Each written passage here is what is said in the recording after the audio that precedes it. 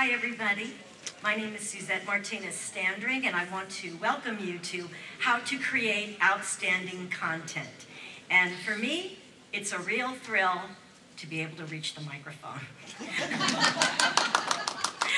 I've been fiddling around with this thing going up and down, so anyway, bear with me on that.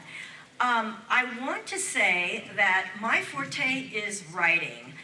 I don't really understand words being bandied about today like gradients and things like that, but I'm here to share with you some what I feel are very insightful techniques, strategies, and tips for making your writing stand out to your reader. Now, I'm a columnist. I'm nationally syndicated for a spirituality column with Gatehouse Media. I've written these 2 books that are used in journalism courses, such as Johns Hopkins University. And these books contain the best writing advice from Pulitzer Prize winning columnists and other award-winning writers. So when you talk about business blogging and you're trying to apply that, I would say that what all of those kinds of things have in common is the art of persuasion. You're trying to persuade your client or your customer or your reader that they need to come to you, that you are the go-to resource, and you're going to be able to do that with content. Now, I've written all kinds of different columns, opinion, humor, lifestyle, and it is the art of persuasion, which means it's about relating to your reader. Earlier, that great workshop by Amy CQ, I felt that it was so valuable when she said, it isn't about you, it's about them. And it really speaks to universal resonance. Maybe you have a particular product or a particular niche. However, it really speaks to the universal experience of anyone who might need it, no matter what it is. Now, I'm going to be speaking along the lines of writing, and I want you to take these tips and apply it to your business writing. Think about it in terms of your business writing and blogging. So John Avlon of the Daily Beast and a commentator for CNN said, these are the 3 things that stand out for columnists, for bloggers: expertise, a strong voice, and social media savvy. And so I want to talk about for a moment expertise. Obviously, you're in a particular business because you consider yourself a go-to resource or you want to stand out in your field. So you're coming from a place of authority. And so you want to be able to convey that when you write about something. Now, a strong voice means a strong position. Now, you may notice in among many types of columnists, they have a very notable personality. Maybe you agree with their position, maybe you don't, but you read them. Sometimes they will spark controversy, but they take a strong position. Now, for all of you, maybe you're not doing necessarily products or a business, but maybe you're trying to further your writing in some way. Well, you want to be strong and authoritative in what you write, and that means good reporting. Keep in mind that your readers, whoever they are, and in the field that you're in, that they're coming to you, want to understand the world around them in some way. They want to understand how something is done or why they even need you. And so therefore, when you're trying to relate on a business level, you kind of want to take off your business authority hat and you want to relate to your readers as a person. And the best way to do that is to evoke emotion, to have the reader relate to you in some way. To be able to, for the reader to say, well, I get that. I know how that feels. I have this situation in my own life. Like, for instance, websites where healthcare providers, that are operated by healthcare providers or people who are offering caregiving services or something like that.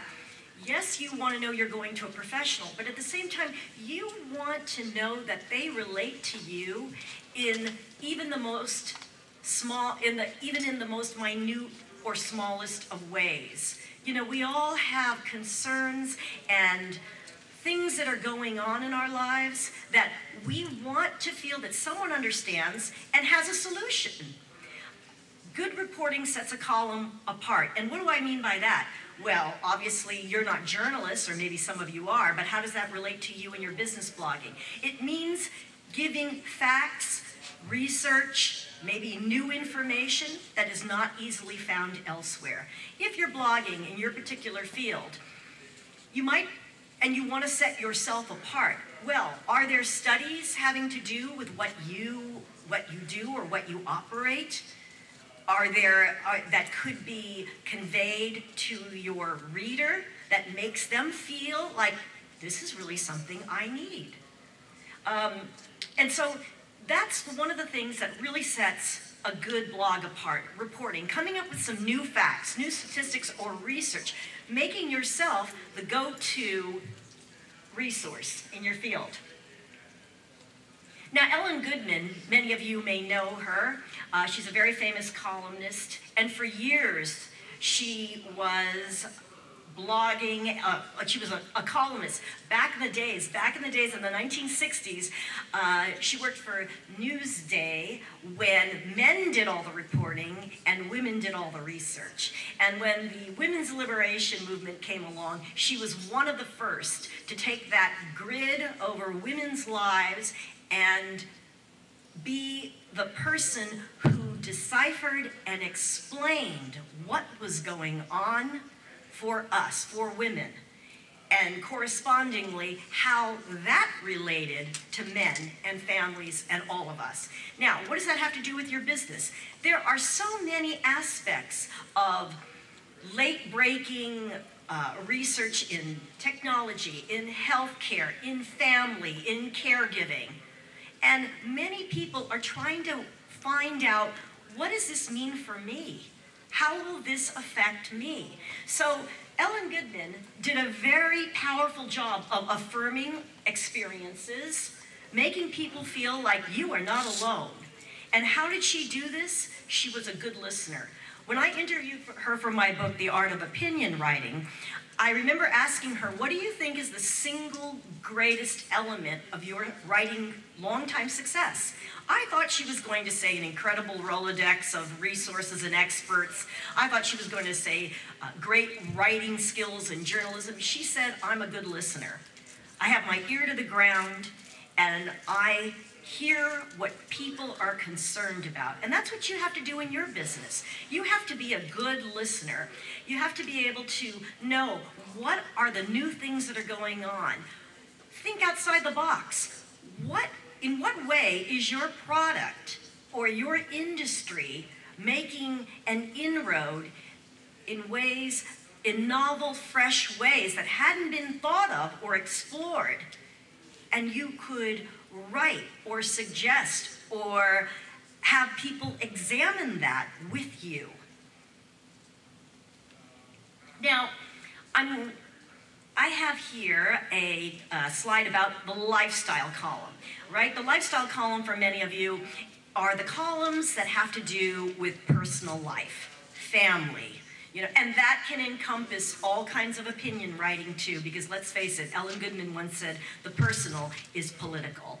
And so lifestyle can be any aspect at all of life. In what way does it relate to daily life? Now, you want to be able, in some way, always keep in mind the universal subtext, which means universal resonance. And for you non-writers in the world, it really means, what's in it for me? And I'm going to give you an example. A woman once wrote about parachuting out of a plane for her 60th birthday. Most of us will never want to do that, right? So we're not necessarily going to relate to that, but we will relate to the feeling of doing something big once in our life. We do relate to the sense of adventure. We do relate to the curiosity of, wow, what was that like? So that is the subtext. Whenever you're writing and you're trying to engage your reader, what's in it for them? You may be writing about your father or your mother, but you want to write in a way that the readers will say, wow, that was my situation. I can relate to that. And when you're talking about business, the art of persuasion is persuading them that first and foremost, you're a trusted source. You are a friend. You are someone they can relate to. And so you want to keep in mind how does it universally resonate with your readers? And also, ask yourself before you write, what is the one thing you want your reader to take away? Do you want them to take away the feeling like, wow, I've got to try that? Or do you want them to walk away saying, I never thought of it that way? Or, I never knew that. If you can do that with your writing, you will have achieved success.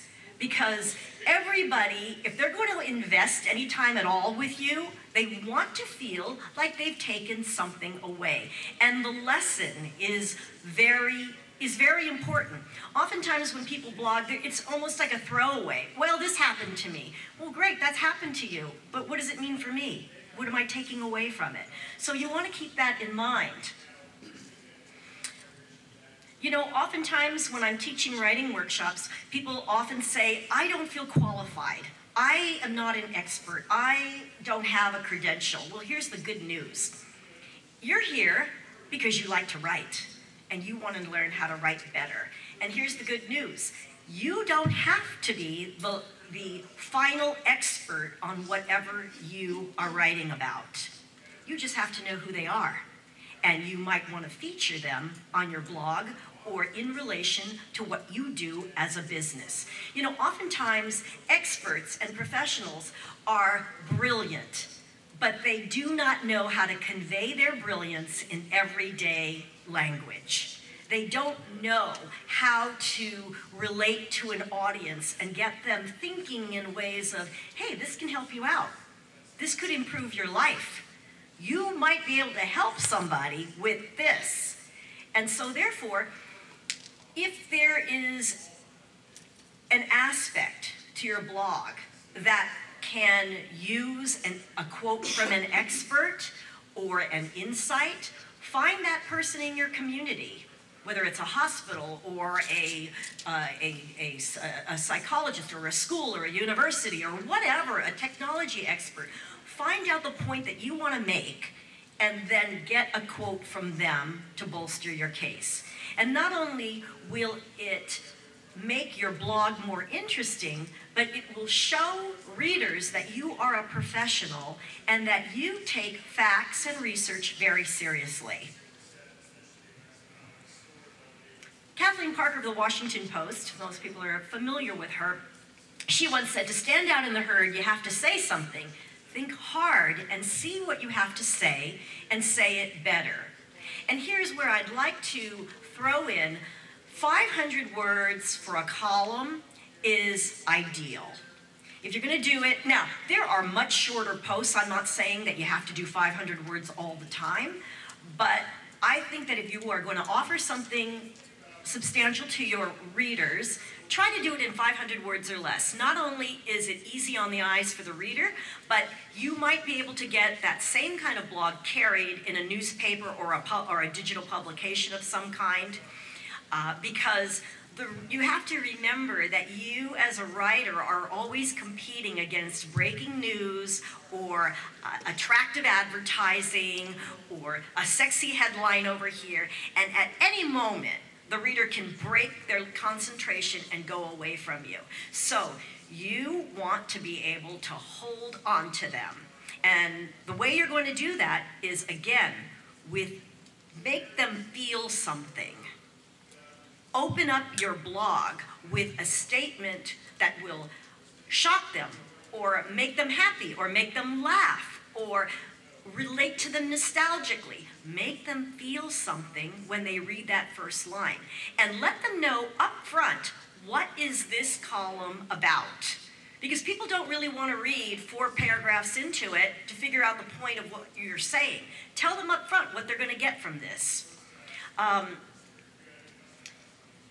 And the other point I want to make, and many of these things are covered in my books, but I'm going to make them very quickly because we have a very short time today, is you want to write with 5 sensory zest. And by that I mean try to hit on all 5 senses when you're writing. You want them to see what you're talking about. You want them to imagine what it sounds like. Imagine the feel, tactile, sensual, whatever applies to your business. You want to be able to bring them into that scene and keep them there with you. And when you do that, you will have been very persuasive.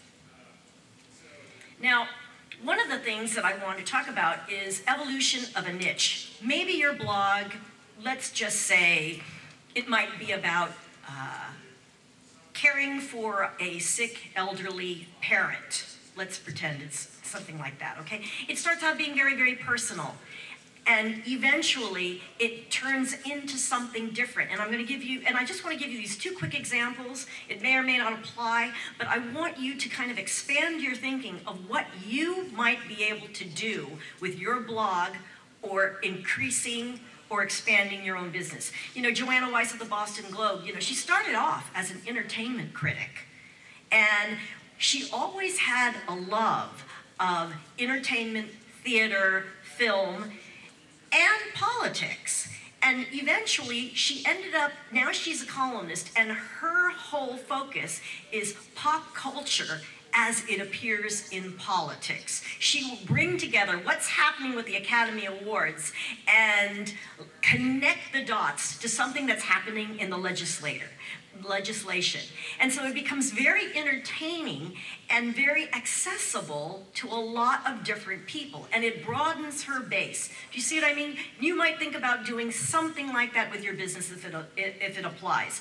Robert Kohler with Tribune Media Services, he started off as a single dad talking about what it was like to raise a young daughter when his wife died, and eventually he segued into being a peace journalist, where he talks about the military, the propaganda of war, and things like that. Very, very different things.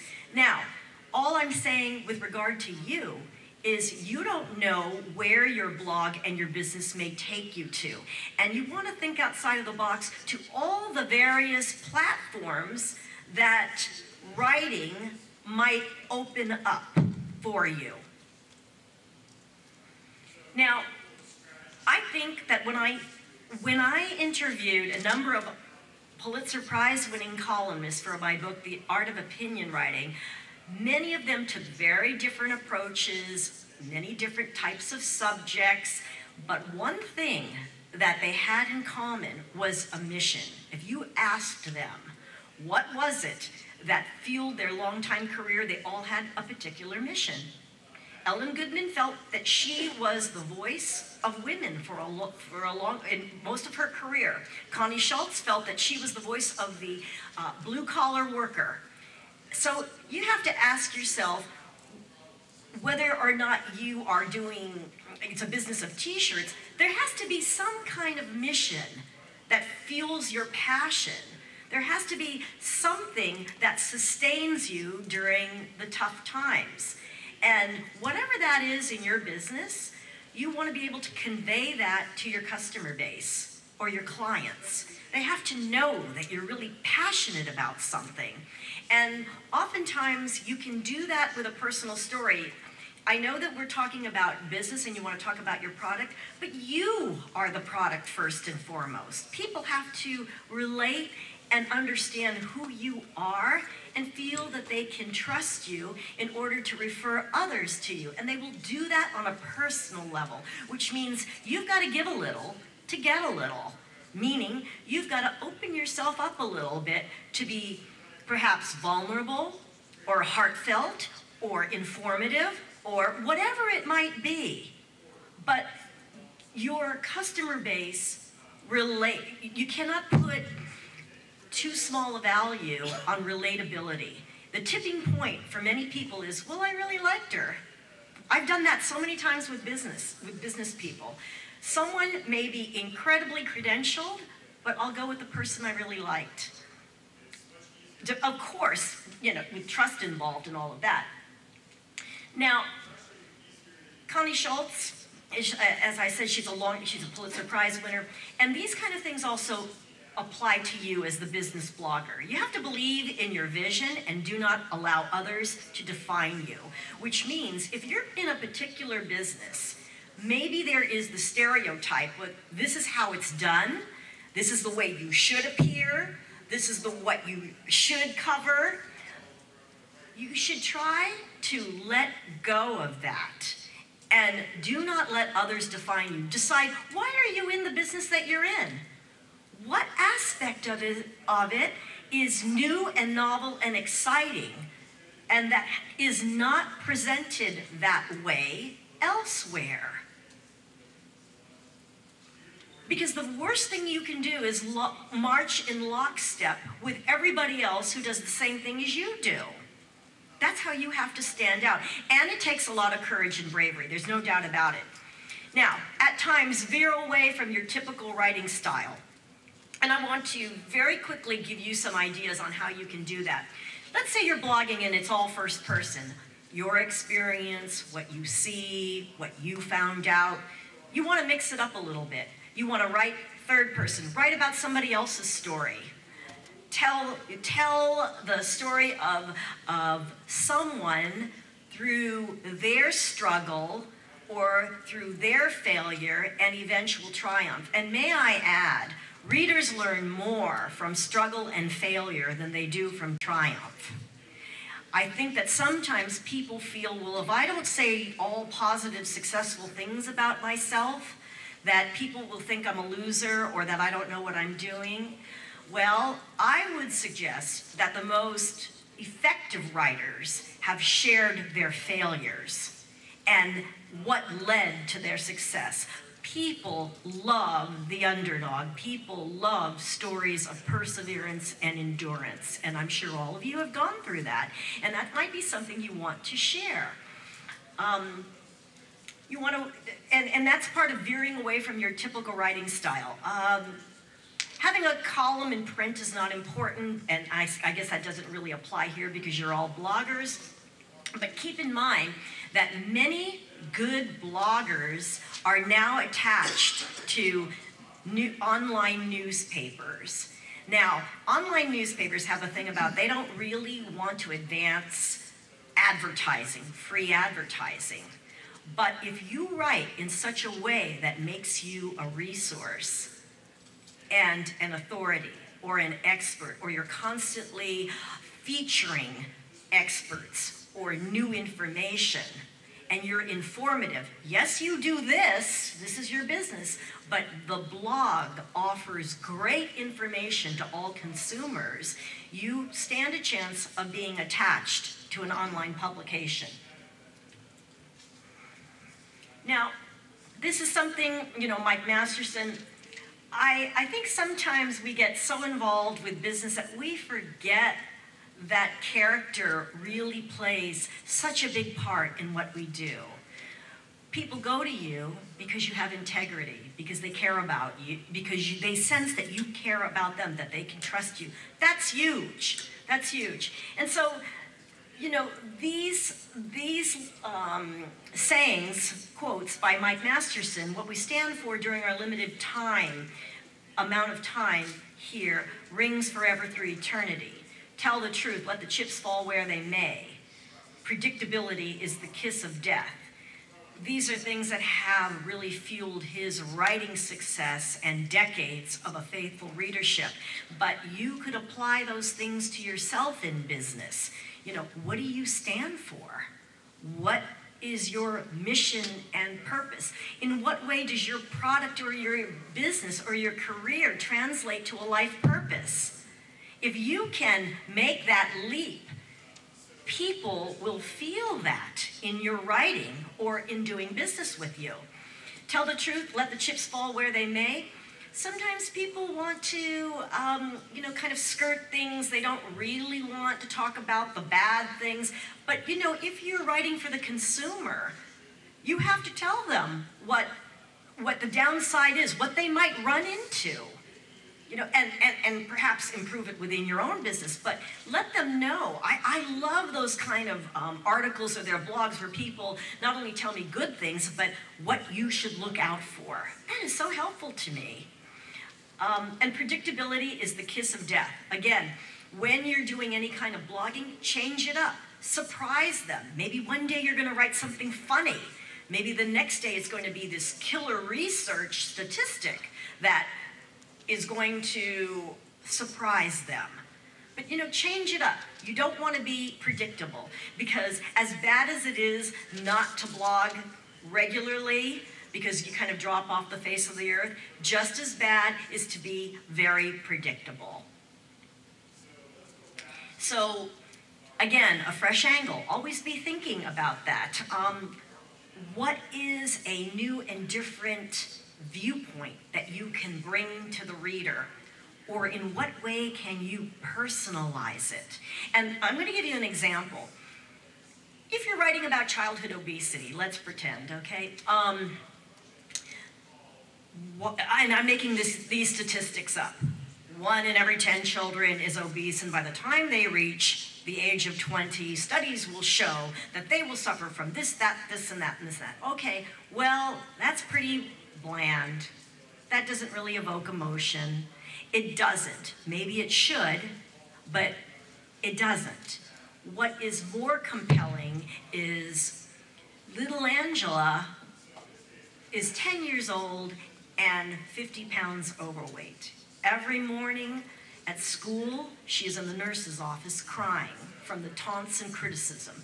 The school nurse says, you know, interesting kind of quote, and you go on. People are invested in stories. And everything that you do, no matter what it is, there's a story to it. And that's really what you want to tell. And that's the most powerful way of engaging your reader. Find the joy of what you do, and know that writing gives you a way into other people's lives, especially if you interview people or feature them in some way, or their story. It's a window that people are always interested in. And very quickly, when you write a blog, what is the point of it? If I were to ask someone here, oh, so what's today's blog post going to be about?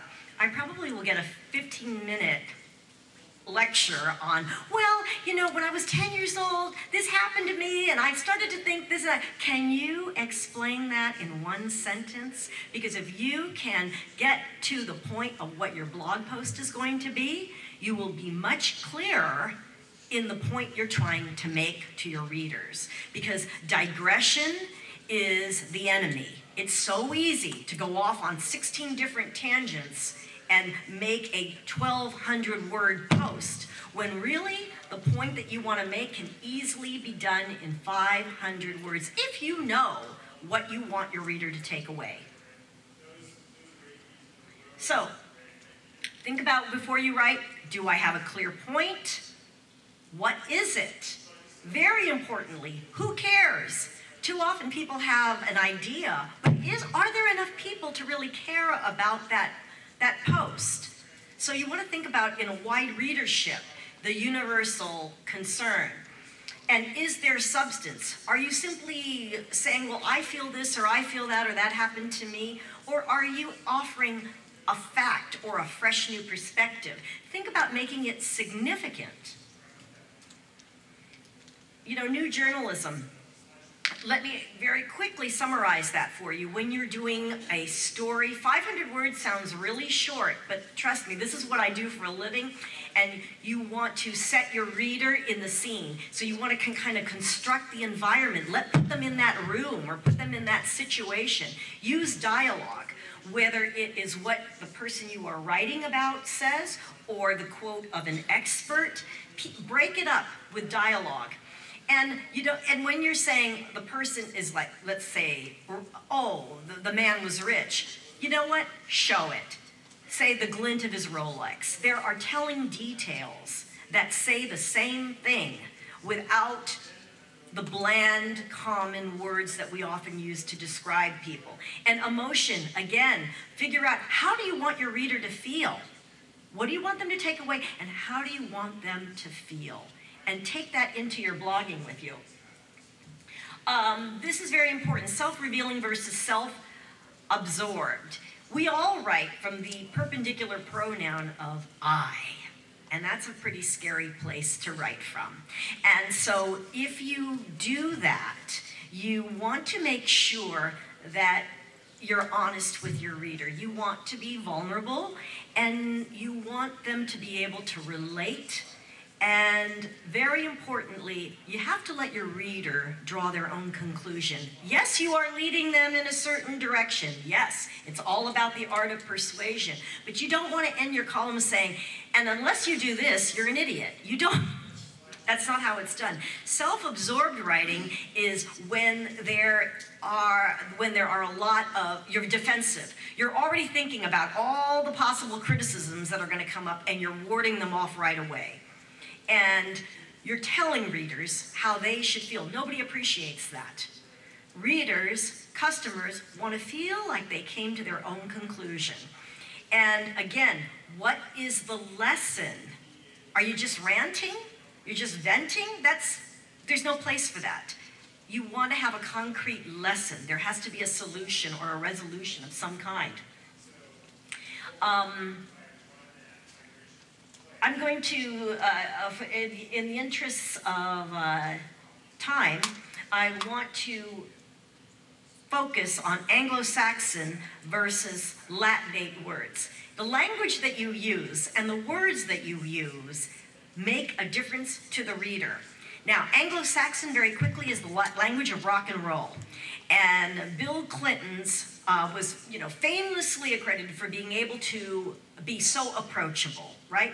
Well, when Clarence Page really examined his speeches, he realized Bill Clinton uses a lot of Anglo-Saxon words. Those are short, hard consonant, single-syllable words because they are approachable, because they're easy to understand.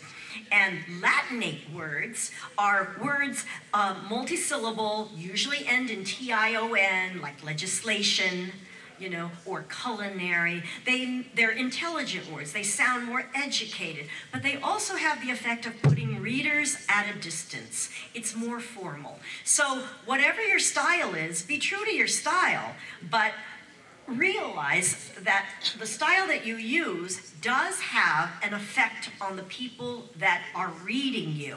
And, I'm not going to read it out loud, but you can kind of see here. Hold on, this one. This is George Will, where he uses very kind of erudite speech, Latinate, and then Anglo-Saxon. Now, here's an interesting thing. They did a study of Pulitzer Prize winning writers and what do they have in common. Very interestingly, they write on a 4th grade level. Does that mean that they are ignorant, kind of silly, simple, puerile kind of writing? Absolutely not. These are Pulitzer Prize winners. What they did, what they mean, is that they were using short, one-syllable words. Easy to understand, easy to get your point across. So this is something you want to think about. Oh, sorry, did you want to take a picture of that? I'm here to serve. All right, and very quickly, well, it may or may not apply to you, but hate mail, nobody likes it, but when you're blogging, let's face it, you're going to get the blog. You're going to get comments on your blog, and it's amazing how some people can be so mean-spirited about the simplest of things. So I'm going to leave you with a couple of things. Kathleen Parker said, my cure for hate mail, and trust me, she gets a lot. My cure for hate mail now is just to go to a mall. I walk around and think, now whose opinion in this crowd do I value? And that makes me feel better right away. And Stu Bykowski, he's a Metro columnist. Oh, he gets a lot of hate mail because he's very, very combative and all that. And his little trick is he doesn't even want to give the haters the satisfaction of knowing they were even read by him. So he sends this fake email out that says, "Thank you very much, but unfortunately, Mr. Bykowski doesn't have time to read email personally. Thank you, the Daily News Automated Response Team."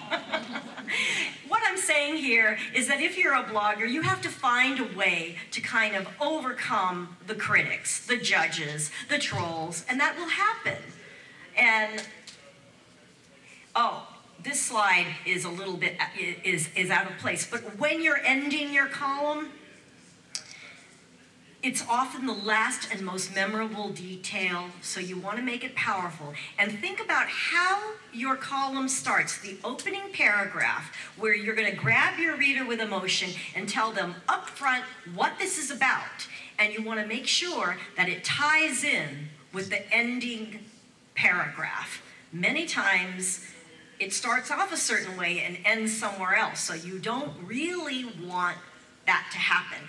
And it either has to contain a lesson or a novel thought for them to leave with, or it calls the reader to action. So right now I'd like to end, and I really would like to take your comments or your questions. I will be in the happiness bar to talk to anybody. I do have some books, limited amount of books there if anybody's interested. But I want to thank you for letting me share in this very short period of time what I feel is very important in writing. Thank you very much.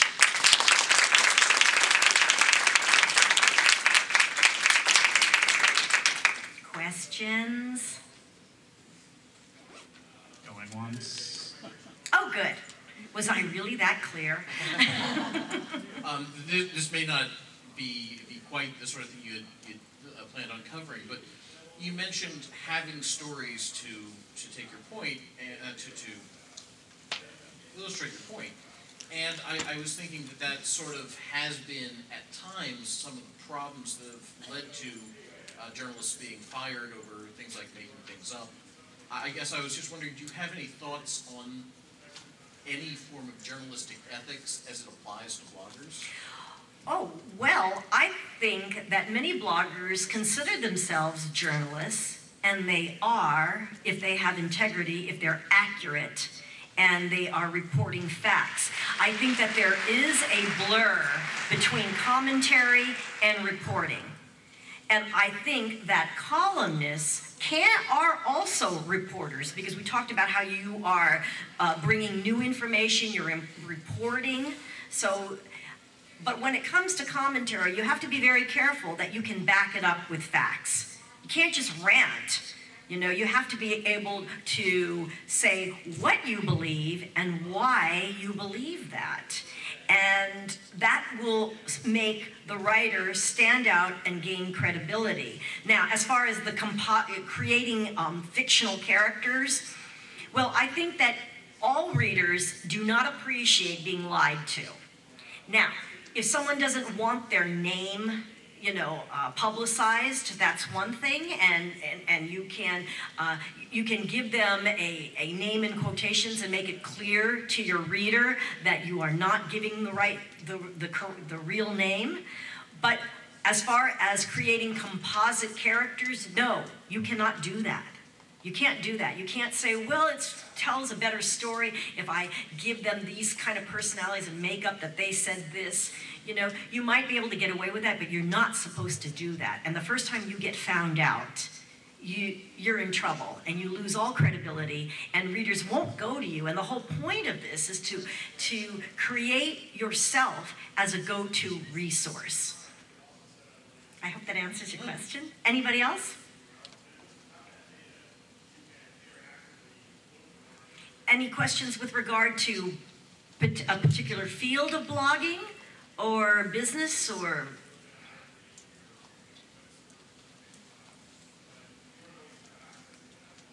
So my challenge is a little different. I'm a writer for many years, and I'm in technology. how do you encourage, one of the challenges that I'm dealing with is how to encourage the technical people that I'm dealing with to start blogging about their areas of expertise. They are not writers, and they're pretty afraid of writing. So, any words of wisdom on how to encourage people to start blogging? Okay, so his question was, how do you encourage people in technology to blog about their particular area of expertise when they are not writers? Hire people who are? You know, sometimes, I really feel, again, it goes back to some of the most brilliant people are not writers. They know what they're doing.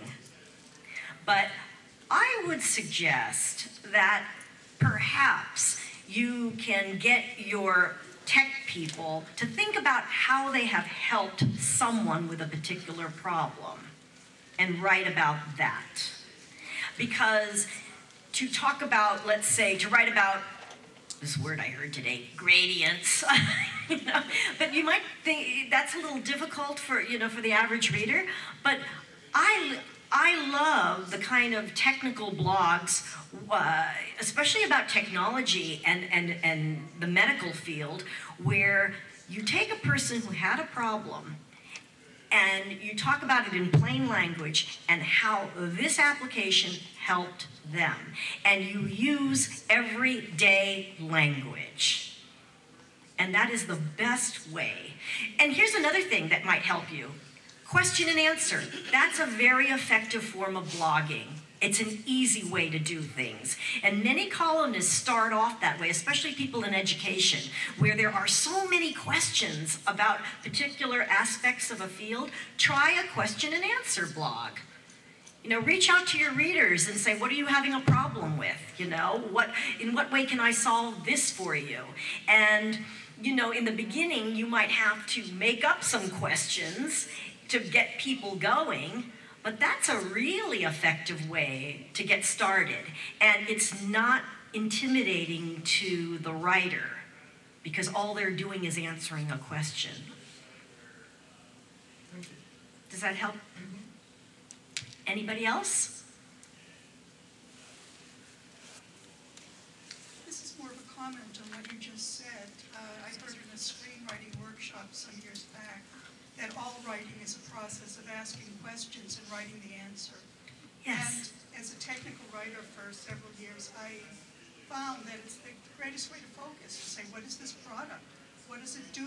What does it do for whom? Why would anybody want it? And just put these things up front, and so many are so passive. If they're not told these things, you don't include them.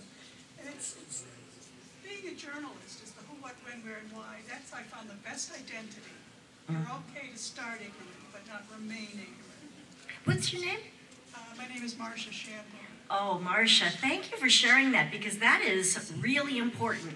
You know, she was talking about the who, what, when, where, how, and why of journalism applies to what you can offer to your readers. And it's often not addressed. I mean, for myself, I don't even know, sometimes I don't even know that I need something until someone says, this is a common problem, and this is how we have solved it.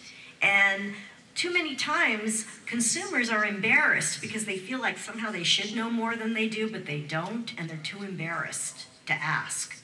So you might even think about asking your friends or acquaintances in your field, not in your outside, way outside of your field. If you had a question, what do you think is the biggest problem or issue, or what do you think you don't know that you'd like to find out more about? And write about it on your blog, because that's who you're trying to appeal to. Any other questions? Oh, that's it for the questions. Thank you, everybody. Maybe I'll see some of you in the